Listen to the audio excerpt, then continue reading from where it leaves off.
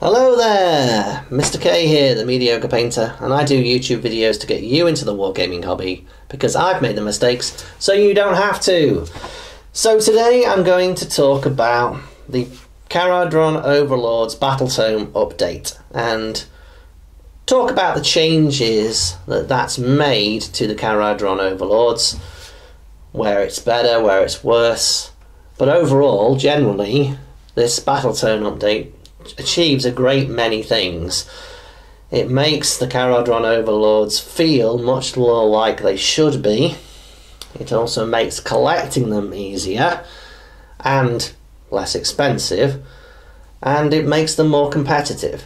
So overall it's a bit of a win, but it is a very significant change. So let's talk about the way Kharadron Overlords were being played previously to this Battletome update.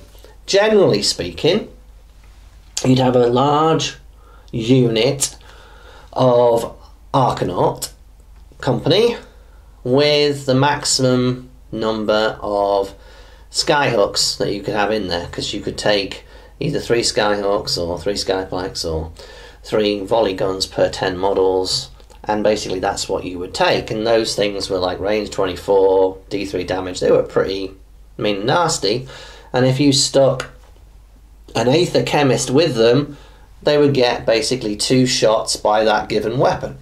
So you'd have 40 Archanauts with 12 Skypikes kicking out 24 shots with not close, a pretty long range. So, combined with some command abilities, you could almost click and delete units by using that kind of ability, but it didn't really feel very Kharadron Overlordsy, because it kind of didn't really favour the ships, the clown cars as they get called. And also, and this happens I think with a lot of the factions, there ends up being certain factions, within this, in case the Kharadron Overlords, that's Skyports, they're the ones that get played in competitive play, and that sort of cascades on down even to sort of just casual play as well. So Barrack Zilfin was played a lot because they're the city whereby you could drop a sky vessel kind of anywhere at the beginning of the round and just cause all kinds of hassle. Absolutely great if you're taking like a big ironclad and you just drop it and cause all kinds of trouble. But also, I think the other one, Barrack Urbas would have been played as well significantly because of the boosts you got to the Aether Chemists with them. They could basically, cause support 2 units at a time rather than just the one. And the other one that probably got played quite a bit as well was Mornar. Barrack Mornar got played quite a bit because they had a rule that enabled them in the first round to basically run and shoot.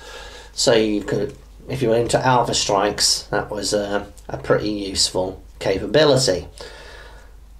Those extremes have kind of been evened out a little bit in the way that the rules have been changed, and now if you look at the different cities that you can pick, the skyports that you can pick, it's quite a bit flatter and becomes kind of, and this is kind of, I feel, how you'd want it to play, a horses for courses situation. So if we look at our different skyports now,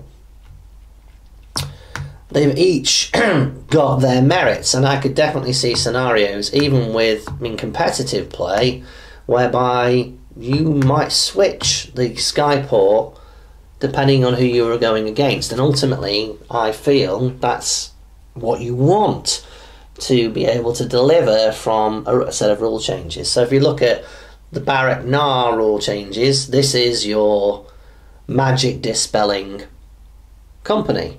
Skyport, and I can definitely see you wanting to take that if you were going against an army with a Nagashin or a Tzeentch army, a magic heavy army.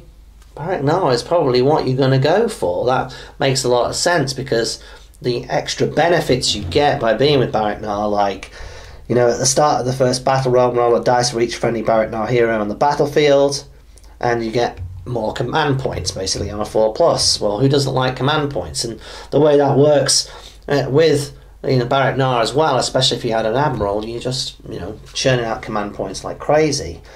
Each Barak Nar hero can attempt to unbind a spell on the hero phase. So if you're taking, typically you probably take 3 or 4 heroes in a Kharadron Overlord's army, then you're looking at serious amounts of capability in terms of unbinding, which is not something you get out of the box really with a dwarf army, because normally you don't get any sort of magical capabilities much at all. Sorry, duardin as they call them now. So there's Barak Nar. That's kind of our magic dispelling skyport. And then if we have a look at Zilfin, the windswept city, these have probably got a little bit of a nerf really, because the way the rules have changed around the clown cars, you can now do something called fly high, which basically means they can just disappear off the battlefield when you move them, and then appear within 9 inches of your opponent and basically blow them to Kingdom Come. Now you can't drop units out of them when you do that, you can just shoot, but still, very, very powerful ability, and kind of means that you're directing your Kharadron Overlord's army more towards garrisoning your troops inside of these ships, because that's another significant rule change. Now, when your dudes are in the ships, they're garrisoned, and you get the garrison rule. So what does that mean? Well, it's not often used in Age of Sigmar, and they really, just use that rule here. And that means they're -1 to hit in there, and they get a +1 save. So it makes them much more durable as well. So you've just made it much more useful for you to actually use the cars to move your guys around. They basically can become mobile, gun platforms. And even with 10 Arcanauts company in there, your frigate, for example, becomes just a much better proposition in terms of its ability to actually survive, and for an additional 90 points, why wouldn't you do that? So that's kind of one of the ways that it's changed. So if we go through some of the other skyports, we talk about Zilfin. Zilfin has a similar sort of amendment as before. It's got the ability to drop a guy at the beginning of a round. Now you've got this fly high ability. It's like well, they've kind of all gotten that. They do have a nice command point trait here going on with Master Commander. If this general is part of your army on the battlefield, each time you spend a command point to use a command ability on this general's war scroll, you roll a dice. On a 5+, you receive 1 extra command point. So if you have an admiral, you get that. So this is a good command point generating list. Generally speaking, the artifact of power that you're forced to take isn't all that marvellous. So here you got a Staff of Ocular Optimization. Pick one of the bearer's missile weapons and add 1 to hit rolls so that attacks made that weapon. So there are compromises that you make when you take these skyports. But I think it's going to be rare that you don't do that, because the benefits outweigh the fact that you get maybe a poor artifact, to be perfectly honest, or a poor command trait. It's not really true that you'd get both. So if you look at Barak Zon, the City of the Sun, these guys basically just stick around forever. So it makes your Sky Wardens, and your Endrin Riggers, really, really good. And that's one of the nice things about this particular skyport. You actually now can actually play Kharadron Overlords with some melee capability if you take this skyport. So moving on to the next skyport after what have we just done? We just did Barak Zon. We've got Barak Urbaz, the market city, which I think is one of the ones that people are going to play a lot in competitive play.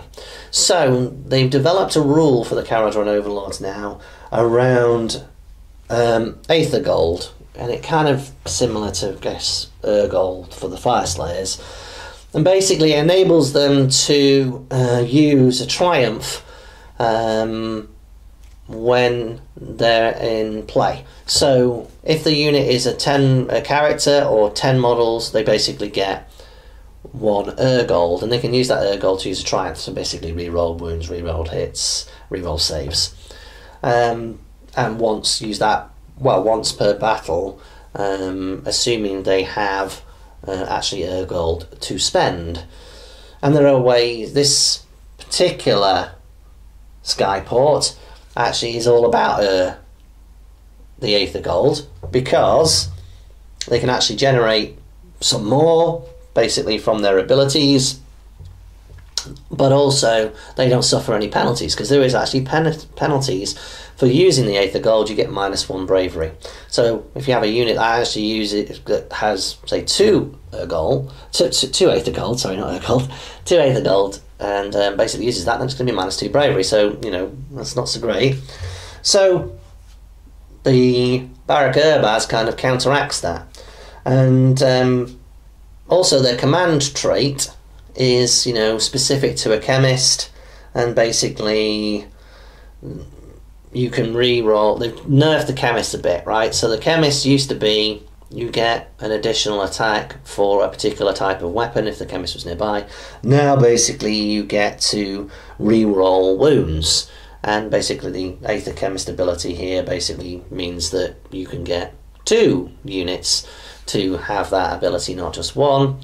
But you don't need to take an Aether Chemist as a commander, of course, so that's actually beneficial, because you can pick and choose what you want, because there are better artifacts, I think, for better things to pick from the command traits list.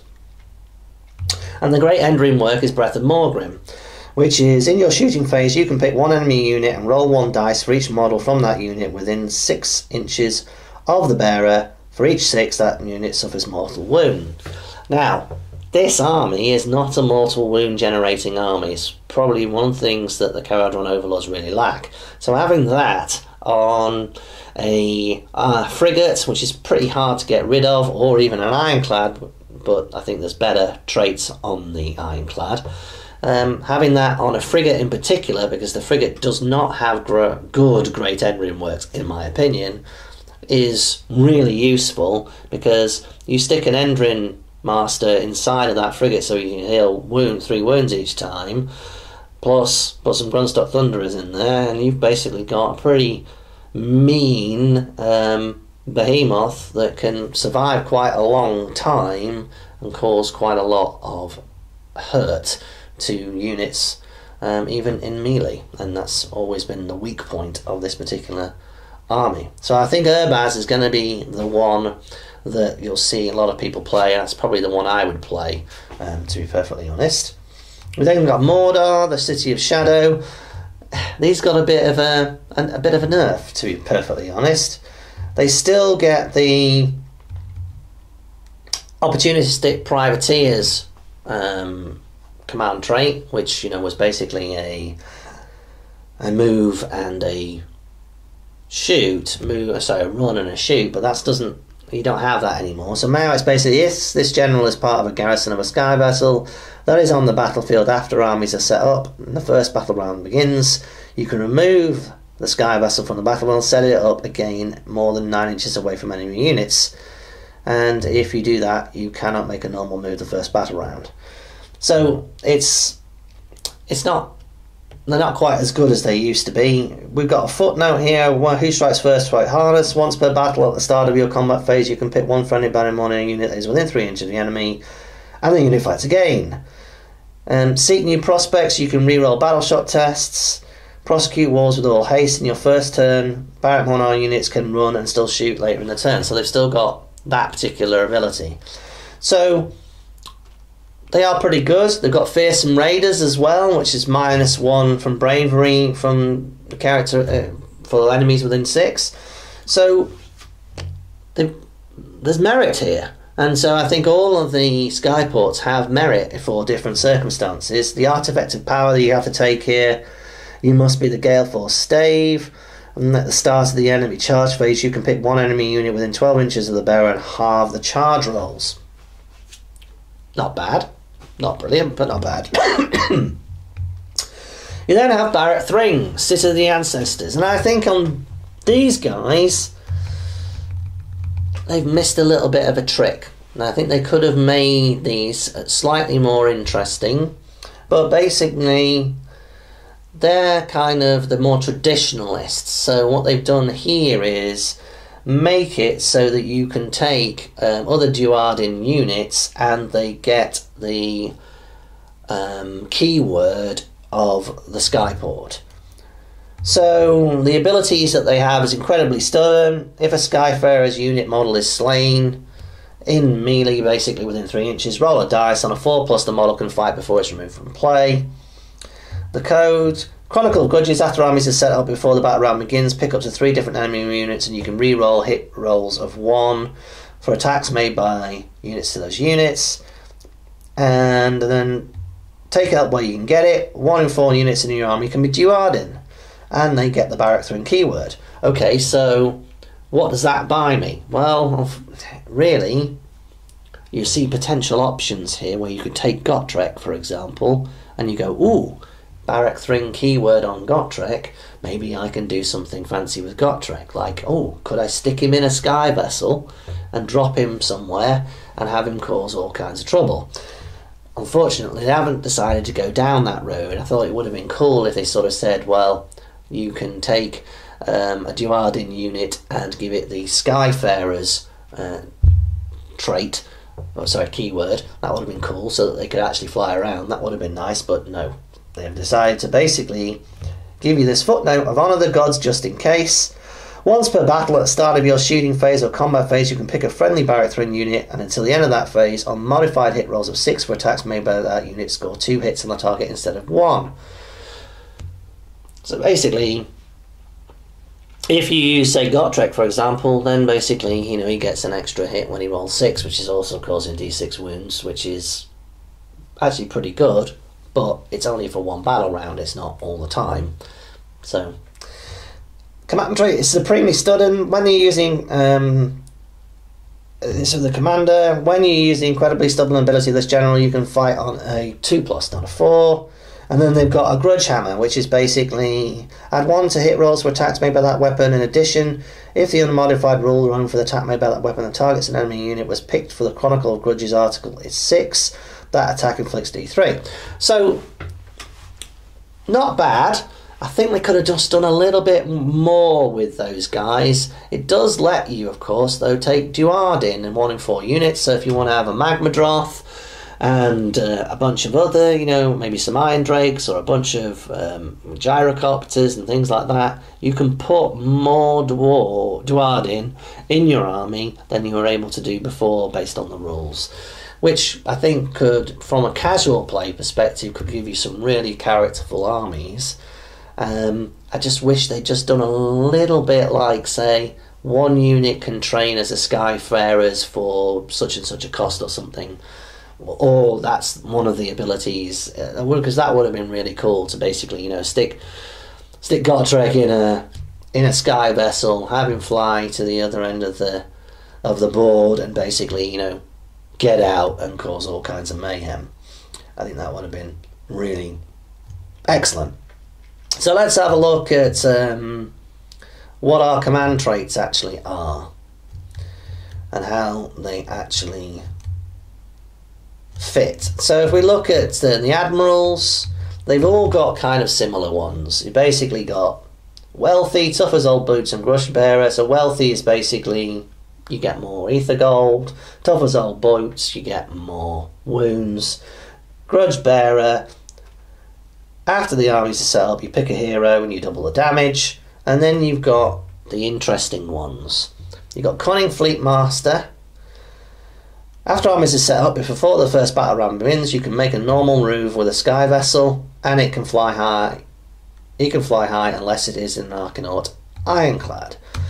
War Wound, this is probably the best one. Who doesn't like command points? Roll a dice for this general in your hero phase. On a 1, subtract 1 from hit rolls for this general until your next hero phase. On a 2+, you get a command point. That's fabulous, quite frankly. Scholar and an Archimart, you can pick an extra footnote for your army, but you cannot pick one that's already got. So there's some sort of standard footnotes and such. To be honest, the one you're going to pick there is going to be the war wounds, surely. So then if we actually have a look, who's next? The Endrineers, the Endrin Masters. So again, we've got Wealthy, Tough as Old Boots, and Grudgebearer again. So what are the interesting ones? We've got Grandmaster. When you use this general's Endrin Master ability, you add 1 to the number of wounds that you get to heal. Okay. That means you stick them in a Sky Vessel, means they can stick around a bit longer. Great Tinkerer. Add 2 to the attacks characteristics of this general's Gaze of Grunnery weapon. This, I think, is absolutely awesome, because the Gaze of Grunnery is nasty as hell. It's got a range of 9 inches. It's only 1 attack, but 3s and 2s with D3 damage and a -1 rend. And there is an artifact that you can put on the Endrin Master, which gives that Gaze of Grunnery 18-inch range. So just imagine, you sit outside a charge range, which is effectively 18 inches, and you basically can have a potential of causing 9 wounds from 18 inches away on 3s and 2s. That's pretty good. I think that's well worth considering. And for 100 points, the Endrin Master's actually pretty handy. And that's good, because he's in the Start Collecting set. And the way the rule changes have gone, the Start Collecting set, there's nothing in there that's bad. The Gun Hauler's good. Sky Warden's End Riggers are good. Thunderers are excellent. And the Endrin Master's good. So now you've got a Start Collecting set where you look at and go, actually, I don't need to just buy that for the Thunderers and then sell the rest. I can actually make use of it. So that's a really good thing, because often the guys who make the rules don't think about how the models might actually be sold. And one of the big problems I had with the Kharadron was the Start Collecting set only really had maybe 1 unit in that you'd wanted. But the other thing was, if I wanted to run an Archanaut unit, I would go with all Skyhawks, right? Or light Skyhawks. And you're like, well, there's only 1 in the kit, and there's only 1 Volleygun in the kit, and 1 Skypike in the kit. So you have to go to like a bits store in order to buy lots of Skyhawks, and they're like 7 or 8 quid each. So it just wasn't good for collecting the army from a cost perspective, and you never want that. So that was the Endrin Master. Now moving on to Etheric Navigators. Now these fellas can basically do unbinding if they're in the Overlord's army, so actually a pretty good pick. Again, we've got a couple that are similar to everything else, but this guy's actually got 4 unique traits. He's got Stormcaller. When this channel uses his Aether Storm ability, he can re-roll the dice. You've got Ride the Ring Winds, which you add 3 to the move characteristic of a Sky Vessel. You know, to be honest, I don't think that's actually that good, because the Sky Vessels can kind of go wherever they like with the Fly High ability. You've then got Skeptic. Add 1 to the Dispelling and Unbinding rolls for this general. That's pretty handy. Diviner. The armies are set up. Pick 1 terrain feature for the objective and do not take battle shot tests for Kharadron units while they are wholly within 12 inches of that terrain feature or objective. That actually might have its place to play if you're in a capture objective scenario. That actually could be pretty handy. But I think the best one there is probably Skeptic. Though Stormcaller can cause all kinds of hassle if you're going against an army that's got Fly.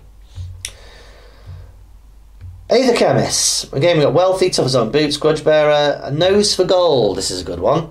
Roll a dice for this general in your hero phase. On a 5+, they gain 1 share of Aether Gold. That's always nice, isn't it? Genius in the Making. The range of this general's etheric augmentation is now 18 inches, not 12. Okay. If you're using them as a foot slogger, because they can't use those command abilities, those abilities they have when they're garrisoned, then, you know, that could be pretty useful. Collector. If you choose this general to have an artifact of power, then you can choose another friendly area to have the same artifact of power. There should be some nice combos with that, don't you think? Archanaut Admiral. Now this fella, now we move on to artifacts of power. So let's have a look at what the old Admiral can get. Master Raw Armour. Basically, each time you allocate a wound, on a 6 that wound is negated. So, okay. You've then got Hammer of Etheric Might. Pick the melee weapon. If the unmodified hit roll is 6, then you get a mortal wound. Not bad, because they're fairly handy in hand-to-hand. Endless Repeater. Basic Assassin's Endless Repeater. You add 2 to the attack's characteristics of the volley pistol. Not bad. Rune of Mark. After armies are set up, pick one enemy hero. If that hero is slain before the model is removed from play, you can give 1 share of ether gold to each of the 3 closest friendly Kharadron Overlords units to that hero. That's interesting. Flask of Vintage Amber Whiskey. Once per battle, in your hero phase, you can either heal up to d6 wounds allocated to the bearer or heal up to 2 wounds allocated to the bearer. So guaranteed 2 or d6. I could see that could be useful if you want him to stick around. But finally, we move on to the one that you're probably going to pick. And that's the Proclamator Masscaler. Once per battle round, this general can use a command ability on their war scroll without a command point being spent. That is some seriously good artifacting. So that, to me, would be the one that you would pick for your Admiral, and combine that with War Wound. That's some serious command ability producing, which, you know, a command point heavy army really can do very well, even if it is a little underpowered in comparison to its opposition. Etheric Navigators. Cyclonic Athermeter. When you use the bearer's Aether Storm ability, you add 1 to the dice roll to determine its effect. Okay, not bad. Illuminator Flare Pistol. First time in battle that bearer's ranging pistol scores a hit on an enemy, you can reroll hits. Not bad. Voidstone Orb. Now this one, I think, would be useful. Once per battle, you can use the bearer's Aether Sight ability, and you can say that the bearer will use their Voidstone Orb. If you do so, dispelling or unbinding is automatic. It's kind of like what a Knight Incanter has. Endrin Masters. Right, now, with the Endrin harness, or with the dirigible suit, there's now 2. You've now got an Endrin Master who can wear a dirigible suit, so he's kind of like a souped up Skyfarer model. And the Endrin Master, I think, has absolutely lovely combo. So, Cogmonculus. Once per phase, you can reroll 1 hit or wound roll for attack made by the bearer, or reroll 1 save roll. Aether Quartz Monolens. This is the one I really like, because it combos really well with improving your grungy attack. The bearer's Gaze of Grungy has a range of 18 instead of 19. This is the one I like. Seismic Shot Gauntlets. After the bearer makes a charge move, you can pick 1 enemy unit within 1 inch of the bearer and roll a dice. On a 2+, that enemy unit suffers d3 mortal wounds. Okay, it's a bit meh, but alright. Endrin Master with dirigible suit. When the bearer retreats, they can use the disengage and fly high abilities. That's quite nice. Phosphorite Bomblets. Once per battle in your shooting phase, you can pick 1 unit within 6 inches of this model, roll a dice. On a 2+, that unit suffers 1 mortal wound, and you keep on rolling until you hit a 1. If you get pretty lucky there, you could cause 4 or 5 mortal wounds, though on average you're probably going to do 3 or so, I would guess. Zinch can be like that with dice. You then have miniaturized Athematic Repulsion Field. Basically it gives you a 3+ magic save. So not bad at all. It would be nice if you could have the Aether Quartz Monolens on the Endrin Master, but with the dirigible suit. That would be super, super cool. So what about the Aether Chemist in terms of artifacts of power? What have we got? We got emergency vent plates. Once per battle at the start of the enemy shooting phase, you can say that the barrier will use their emergency vent plates. If you do, subtract 1 from hit rolls for attacks that target the bearer only for any unit within 6. Doesn't say you can't use this in garrisoning, so it could be quite useful if you stick the fella inside an Arcanate frigate, or even a gun hauler with Colbeard's compartments, for example. Corsic Anatomizer. Once per battle at the start of the combat phase, you can say that the bearer will use the Corsic Atomizer. If you do, roll a dice. For each enemy model within 6, on a 5+, you get a mortal wound. Pretty handy. Again, doesn't say you can't use it when garrisoned inside of an airship also, so could be pretty handy. Last one, probably my favourite. Pick an endless spell, any you can choose. You must pay the points required for the model. Once per battle, the bearer can automatically cast the endless spell and it can't be unbound. So you can guarantee the casting of, say, Everblaze Comet, or the really nasty Scaven Warpfire Lightning, which is probably the best endless spell in the game. So I'd definitely look at that one and try and take Warpfire Lightning, because that could be really, really nasty indeed. You're guaranteed to cast it. It's an 8/9 to unbind it. It might stick around for a couple of turns and it doesn't move, so you can actually just plonk it on top of a unit and just cause all kinds of havoc. Now we're on to sort of like the sky ships and what great Endrin works they can have. The Ironclad really does have the best ones here, to be perfectly honest. The Last Word is the one that everybody used to go for, and I think that's probably the one everybody's going to go for now. End of the enemy charge phase, you can pick an enemy unit that finished a charge move within 3, and then you can shoot all you've got at them. You've then got all reliable hull plates, which gives you 2 additional wounds. Yeah. Ebullient buoyancy, model can fly high and disengage even if it has a garrison of 16 or more models. I could see people taking that one if you wanted to basically stack it with 20 models. Prudency shoots, if the model's destroyed, you don't have to see who rolls garrison or slain. Magnificent Omniscope, bad 2 to the model's move. Yeah. And then Zombicorp, deal breaker, battering ram. After this model makes a charge move, you can pick one enemy unit within 1 inch of this model and roll a number of dice equal to the charge roll for the charge move. For each 4+, the enemy unit suffers mortal wounds. Now, you don't have a lot of mortal wound generation in a Kharadron Overlord's army, so that's, not terrible.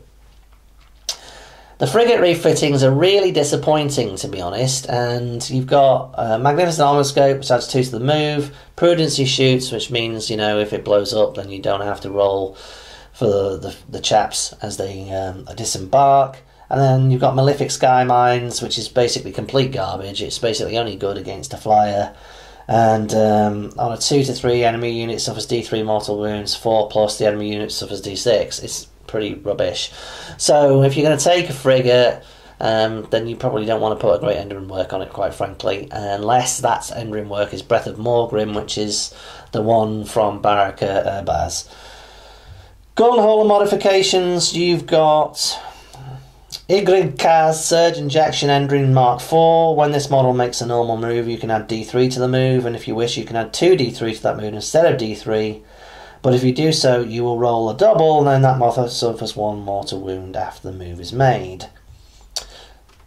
Okay, but I don't think adding movement to the vessels really helps you a lot when they can fly high and kind of appear anywhere. Zombicorp Death Setter Spar Torpedo. Once per battle, if this model makes a charge, you can pick one enemy unit with 1 inch. 2+, that unit suffers D6 mortal wounds. Not bad. Not bad. If you're planning on using it as battling ram, then great. Finally, Goldbeard's collapsible compartments, my favourite. This model can use the flying transport ability from the Arcanaut Ironclad War Scroll. If it does so, the maximum number of models it can garrison is 5. It can always fly high or disengage no matter how many models are in its garrison. So basically, you can take that, stick 5 Gunstock Thunderers inside it, and you've basically got a really lethal gun hauler. Or you can put Thundrick and his Profiteers in there, and you've got a very lethal gun hauler also. I think that's probably one I would definitely take. Scroll, okay. So War Scroll battalions. Now, one of the things that I find quite frustrating is, outside of certain armies, there's a distinct lack of War Scroll battalions that are you can actually use. And the Kharadron Overlords didn't really have any before that were really worthwhile taking. But now we've probably got 3 that are worthwhile taking. There's one that's actually not listed here, which is part of the Aether War box set, which is called Intrepid Prospectors, which is basically an Endrin Master with a dirigible suit, Sky Wardens, Endrin Riggers, and a gun hauler, and you get yourself a War Scroll Battalion for 680 points. All the stuff there's pretty good. You'd probably would take that if you're looking to build a 2,000 point army with a couple of War Scroll Battalions to give you the 3 Great Endrin Works and the 3 artifacts and the 3 command points. Then, you know, I think it's worthwhile looking at that. So we've got, you know, the War Scroll Battalion of a Grand Armada, which is basically an Archanaut, Admiral or Brock, an Iron Sky Command and an Iron Sky Attack Squadron and 1 Grundstock X-Gull Wing. You're not really going to play that unless you've got an absolutely massive army. That's really for like a massive battalion. You've then got Iron Sky Command, which is an Ironclad, 3 units, chosen from any of the combination of an Aether Chemist, Etheric Navigator and an Endrin Master, an Archanaut Company and 1 to 3 Endrin Rigger units. Pretty handy. That's pretty good. I could see people taking that if they're enamoured with the Ironclad. For me, the Ironclad, 510 points. I'm not sure I wanna go for that, but again, that's, you know, fairly reasonable. There's nothing bad in that, certainly. You would definitely take an Aether Chemist and an Etheric Navigator and an Endrin Master. Actually, I think for 100 points, it's actually a really, really good model. You've got a War Scroll Battalion of Iron Sky Attack Squadron. This is the one that you're going to see a lot in competitive play, I think. This is the really good one. I should probably mention what the Iron Sky Command actually gives you. You don't take battle shot text for friendly Kharadron Overlord units when they're wholly within 18 inches of the Ironclad. Not bad. Iron Sky Attack Squadron, you get 2 Archanaut frigates, an Archanaut Company for each, and the Archanaut units from this battalion can leave the frigate from the same battalion either before or after it's moved, and in addition they can then roll 3d6 instead of 2d6, making charge rolls. So basically you can have this thing move and then dump its guys, and they can go and do a legger and make it to you know, an objective and such. So I can see people taking this. Frigates are good, and Archanaut Company is actually pretty good at taking objectives, especially if they can you know, make a charge like that. Then you've got a Grundstock Escort Wing, which I think this one's pretty good as well. You take 2 to 3 Grundstock Gun Haulers, an Archanaut Ironclad or an Archanaut Frigate, 1 Grundstock Thunderers units and 0 to 3 Skywardens units. This is actually a pretty good one, I think. And at the start of your shooting phase, you can pick 1 enemy unit for the battalion to focus fire on. If you do so, you reroll ones for attack. That's pretty good. I think that's a War Scroll battalion that people will be taking as well.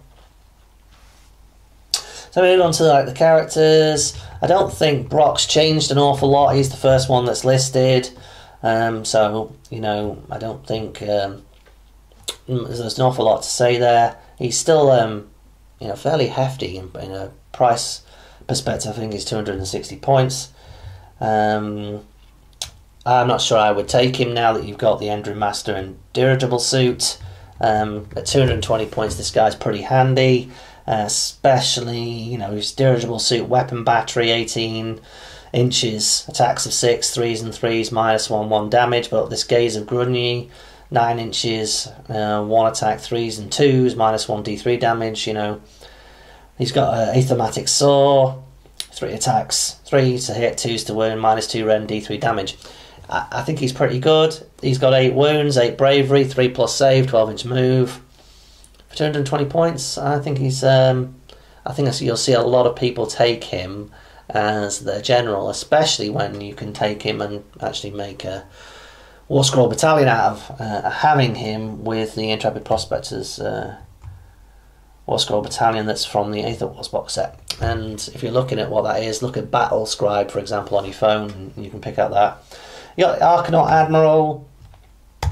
Really, if you're going to take the Archanaut Admiral, you're going to take him because you like his command abilities.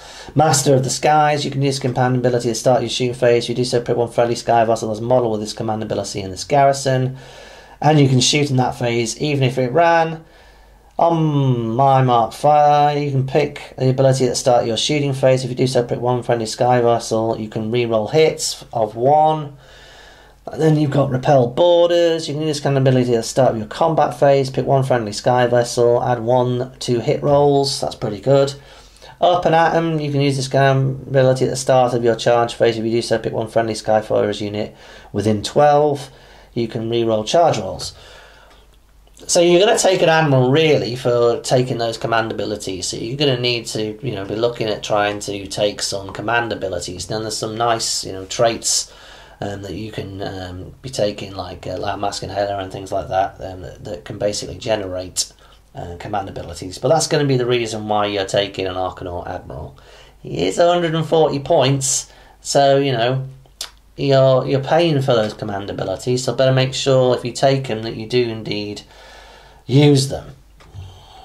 He's also got some abilities, like if you want a job done, you can re-roll hit and wound rolls of 1 if you attack a hero or a monster, and you've got Protect the Admiral. So the Skyfarers basically can jump in and take his wounds. Etheric Navigator, so I think you'll see this fella taken quite a bit. He's 100 points. He's not got an awful lot to write home about, melee weapons rise or pistol wise, but he's got a Aether Sight ability. This model can attempt to dispel endless spells at you start the hero phase and attempt to unbind a spell. So, if you're looking for keeping yourself true and not having to take an ally like a Knight Incanter or something, then the Etheric Navigator is a pretty decent choice, I think. That's probably the reason why you're going to take him. He's also got an Aether Storm ability. In your hero phase, you can pick one enemy unit within 36 that is visible and can fly. On a 1 to 2, nothing happens. 3 to 4, halve the move. On a 6, halve the move and D3 mortal wounds. So, if you're going against a flyer's opponent, that's pretty handy. Read the winds. You can re-roll run and charge rolls with friendly sky vessels that are visible to a friendly Etheric Navigator. That's pretty handy too. So, they're kind of useful. He's got 4-inch move, 5 wounds, 3+ save, 7 bravery. I think they're pretty handy, Etheric Navigators. Endrin Masters. Originally, with the Endrin Master, you get him in the Start Collecting box set. And I was like, oh, well, I'm not sure you'd really ever take him. But as you read through a bit, for 100 points, this fella is actually really quite good in melee. And if you give him the Aether Quartz Monolens and Great Tinkerer, then he'll have the Gaze of Grunnier, 18 inches with 3 attacks, and it's 3+ to hit, 2s to wound, -1 rend D3 damage. That's pretty nasty. And his Aether Might Hammer is 3 attacks, 3s to hit, 3s to wound, -1 rend D3 damage. But if the unmodified hit roll for attack made with a melee weapon is 6, that attack inflicts 3 mortal wounds. So he's actually pretty handy. You've got a pretty decent chance with 3 attacks of causing 3 mortal wounds there. So he's pretty useful, and he's a command ability. By grunging out my iron, you can use this command ability in your hero phase, and if a friendly Endrin Riggers use it with an 18, you basically can let them re-roll. Basically, his ability himself is you can pick a friendly sky vessel within an inch and heal up to D3 wounds. So that's pretty good. If you've got him in your main sky vessel, and basically he's healing wounds every turn to make it more durable. Only 4+ save though, so 7 bravery. He's got 6 wounds though. I think for 100 points, the Endrin Master with I think he's possibly got some of the best artifact choices and trait that you can take, outside of the Admiral. So I think he's actually not a bad choice at all. We've then got the Aether Chemist. Now they've nerfed the Aether Chemist quite considerably. He's changed quite a bit. So it used to be that the Aether Chemist would enhance a weapon type of a given unit. So what people would do is they would basically take a huge unit of 40 Arcanauts with 12 Skyhawks and then stick an Aether Chemist with them, and give those skyhooks an extra shot. So you would have 24 skyhook shots, which I think were hitting on 4s, wounding on 3s, -1 rend D3 damage. So they, you know, that was pretty good, and they had a 24-inch range. So they've taken a bit of a nerf in this, actually. So the whole way you used to play the Kharadron Overlords with like that big Arcanaut unit isn't quite so valid anymore. So they've nerfed the Ether Chemists, and so basically now you get a 12-inch range ability, and you can re-roll rolls of 1 for attacks. So not as good as he used to be. He's still got Atmospheric Isolation, which is subtract 1 from hit rolls for attacks made by enemy that are within 3. You can't use that when he's part of a garrison, sadly. He's got Atmospheric Atomizer, which is actually really good. So 3d6 attacks, 4s and 4s, range of 9, -2 rend. So that if you were to stick, say, 3 Ether Chemists in a gun hauler, get it, and you know, with Coldbeard's compartments, you basically have 9d6 shots. It's an infantry mower, especially at -2 rend. You can cause some serious damage with that and have quite a bit of fun. So the Aether Chemist, I think, is a good buy at 90 points, especially if he's got Speller in a bottle. So I think you should be looking at taking an Aether Chemist. He's the cheapest hero that we can take. You don't have the Arcanaut Company, then this has taken a bit of a nerf. So the Privateer Pistol's now got a range of 9. I think it had a range of 12 previously. The Aethermatic Volley Gun has now got a range of 12. I think it had 18.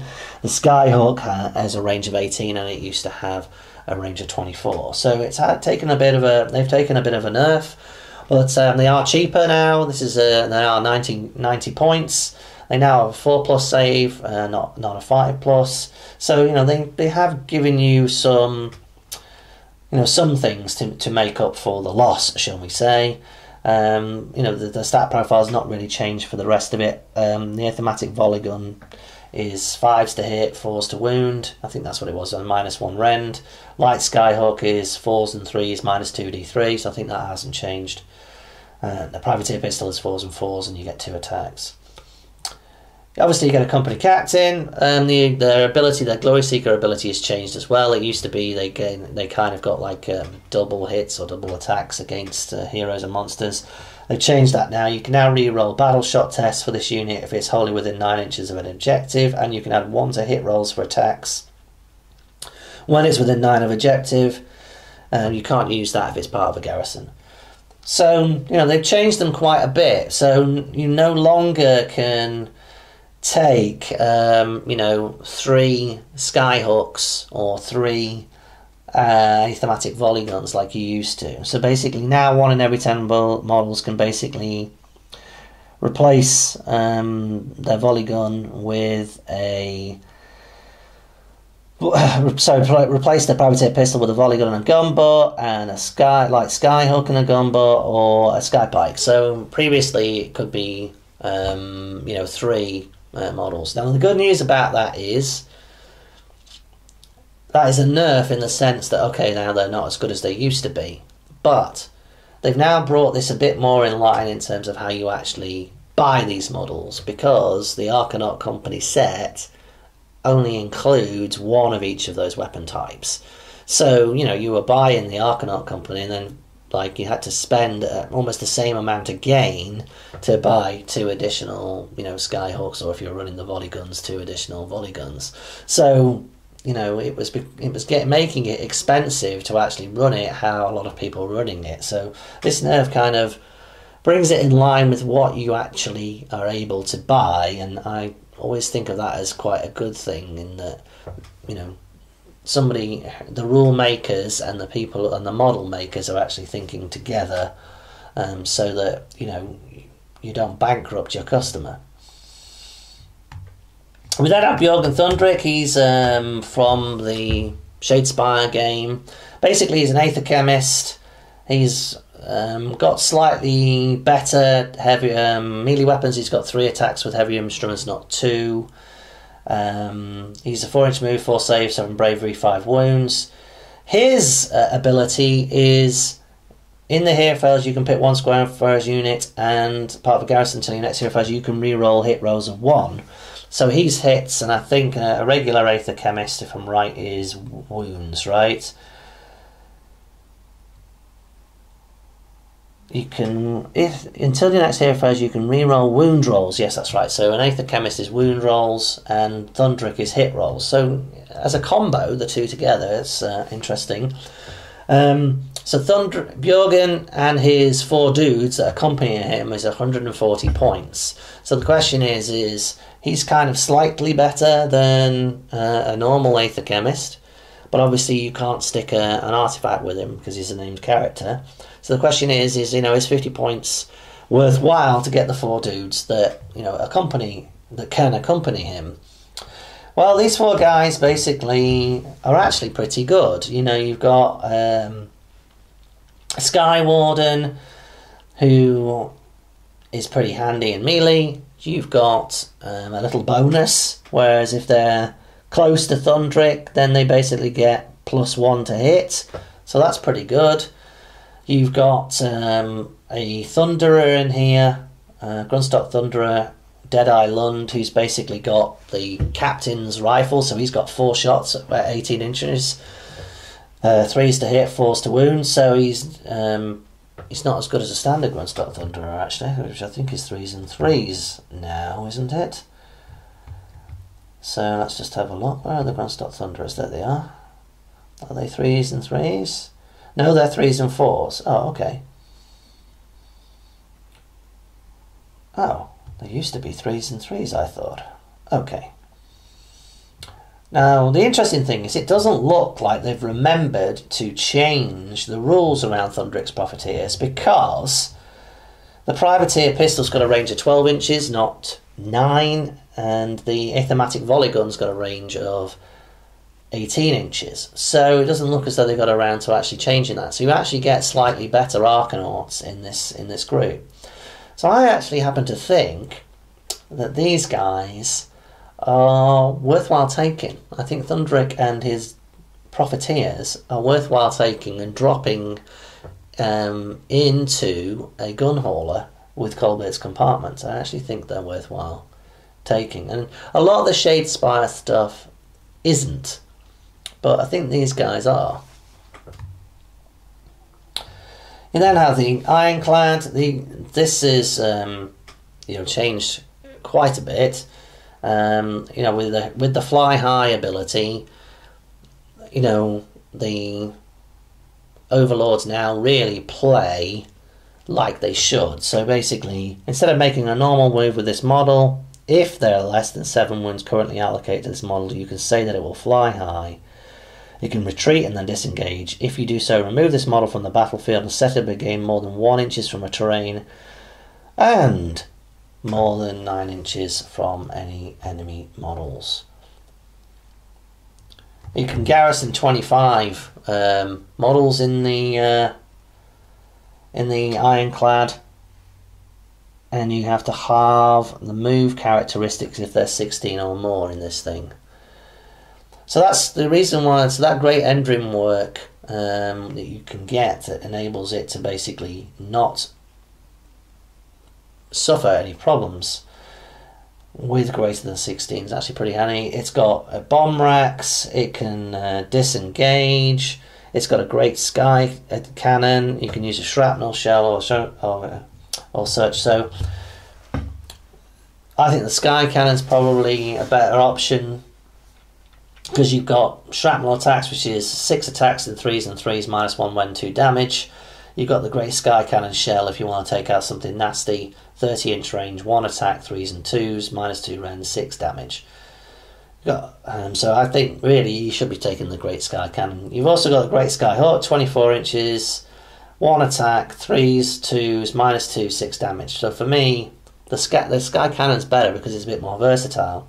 You could also take a great volley cannon, which is 18 inches, 4d6, 3s, 3s, -1, 1. I don't think you're going to be taking that. It's great sky cannon all day. You've got Aether Shot torpedoes, which you can use as well. They've got 4 attacks, 4s and 3s, -1, d3 damage, and Aether Shot carbines as well, 12-inch range. 8 of those, 3s, 3s, -1, 2. And you've got, you know, boarding weapons, which is a certain number of attacks depending on the brackets. So it does bracket, but the bracketing doesn't affect its ability to shoot. It just affects its boarding weapons and you know, the bomb racks. So it's a pretty handy unit. It's 3 saves, 18 wounds. It normally moves 10. 8 bravery. It's good. I think a lot of people are going to be taking the Ironclad. 510 points though, it's a bit steep. I actually think that perhaps 2 frigates at frigates at 250. 2 frigates might be a better choice. So Arcanaut frigates, and this basically can take 15 models. If it's above 11, you halve the movement. It's got bomb racks as well. It's got the disengage and fly high rule. You've got heavy skyhook as well. You can take all the heavy sky cannon. So the heavy sky cannon, 24 inch range, D6 attacks, not 6 attacks, which I think is what the Ironclad actually gets. Is that right? Yes, that's right. So it's a more reliable weapon. That's 3s, -1, 2 damage. You've then got the shell, which is 30 inches, 1s, 3s, 2s, -2s, D6 damage. So the Ironclad is actually 6 damage. And then you've got Aether Shot carbines, so you've got 12 inch range, 4 attacks, 3s, -1, 2. So, you know, it's not as heavy hitting as the Ironclad. 14 wounds, 4+ save, 8 bravery. Not quite as good a save as well. So they've done quite a good job at making it a stiff choice where you can sort of say, you know, a couple of frigates or a couple of Ironclads. The Ironclad's probably, you know, one-on-one is going to cause more damage, but I think the flexibility of having a couple of frigates is probably a better choice. Now, the gun hauler, these are now 150 points. Now, the interesting thing about the gun hauler is it doesn't get bracketed. It's got 10 wounds, 4 save, 12 inch move, 7 bravery. It's got the sky cannon, but it's only got 18 inches, not 24. D6 attacks, 3s, -1s, and 2 damage. And you've got the shell option, which is 24 inches. You could also take a drill cannon, which is 36 inches, 1s, 3s, -3s, D3. And it's got Aether Shot carbines, but it's only got a couple of them. Again, you know, it's got the disengage, fly high rule, and that kind of thing. It's got an escort vessel, so roll a dice. Each time you allocate a wound to a friendly sky vessel other than a gun hauler, if it's within 3 inches of a gun hauler, on a 6, that mortal wound is negated. You know, so they're quite good, you know, tool to protect your Ironclad or protect your frigates. I think one of the nice things as well about the gun haulers as well is you take Urbaz as your city, you can take them as battle line. So that's actually quite handy. You don't have to be scratching around trying to figure out how you do that, which is, you know, basically taking Arcanaut company typically. Then you've got the Grunstock Thunderers. They've changed these quite a bit. They've now got 2 wounds, 4+ save. They Aether Shot rifles, 18 inch range, 2 attacks, 3s, 4s, -1, 1. The dude who leads them has a double-barreled Aether Shot rifle, 4 attacks, 3s, 4s, -1, 1. And then you've got their other choices of weapons. Now they've massively simplified how this works as well.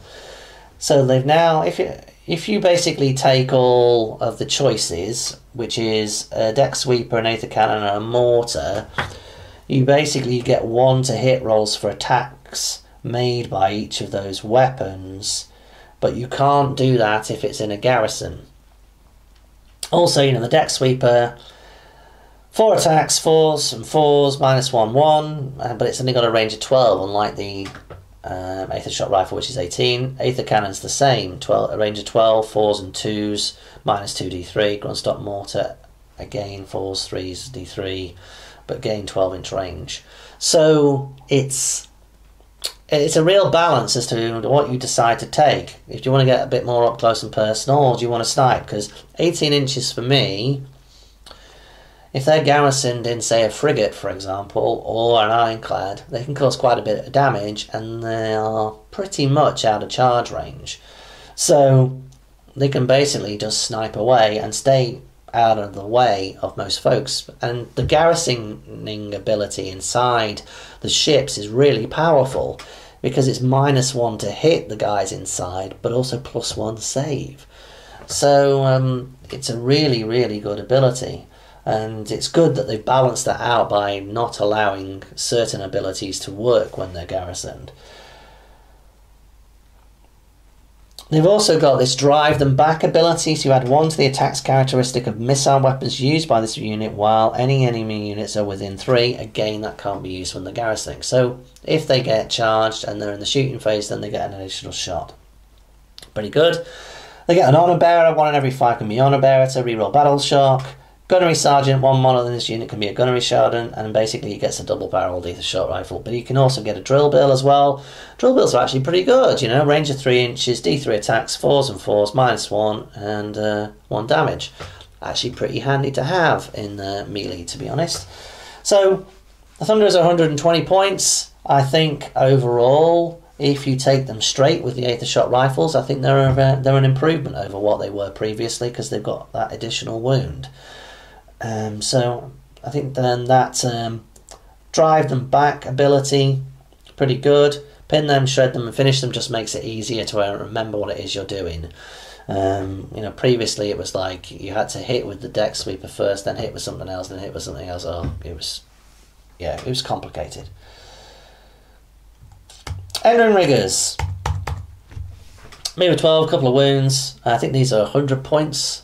So Endrin Riggers, Sky Wardens are both 100 points each. Difference between Endrin Riggers and Sky Wardens is Endrin Riggers have got Endrin Craft, which basically means that they can heal Sky Vessels, and Sky Wardens have basically got bombs when they actually leave combat. And so they're quite similar. They can be fairly decent in melee, so you know an athematic saw is pretty handy. It's 3s, 2s to wound, -2 rend, D3 damage, but it's only 1 attack, that's the only thing. So you've got choices here in terms of weapons. The athematic volley gun is really excellent because it's got a range of 24, 6 attacks, 4s and 4s, -1, 1 damage. I think a set of Endrin Riggers used as a sniping unit with an athematic volley gun and a drill launcher, I think pretty nasty. A drill launcher is 1 attack, 4s to hit, 3s to wound, -3 rend, D3 damage, so pretty nasty. And you've got a grapnel launcher or a sky hook, and is 24 inches, 1 attack, 4s, 3s, -2, 3 damage, so that's actually not bad. As well, the Skyhook also gives you a little advantage. They're used to pull the bearer towards the foe. So you add 1 to charge rolls for this unit if it's got a Skyhook. Okay, that's pretty good. They can hitch onto sky vessels and fly high with them. You've got a grapnel launcher. Units can't retreat if they're in 3 inches of a unit armed with a grapnel launcher. So it just depends on how you're going to play these guys. I think I'll play them probably as in the sniper sort of profile with the volley gun and the drill launcher, I think.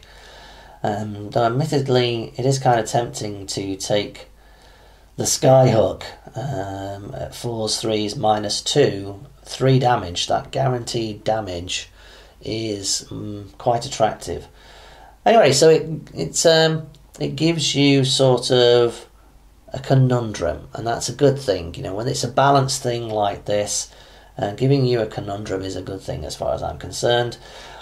The rapid fire rivet gun, you know, that's got a 12-inch range, 3 attacks at 3s, 4s, -1, 1. That's pretty handy as well. So the Endrin Riggers, you know, they're pretty good. So the difference between them and Sky Wardens, basically you have the same weapon choices, but they don't have as good a stock pistol. They've got a vulcanizer pistol, 2 attacks, 3s, 3s, -1, 1.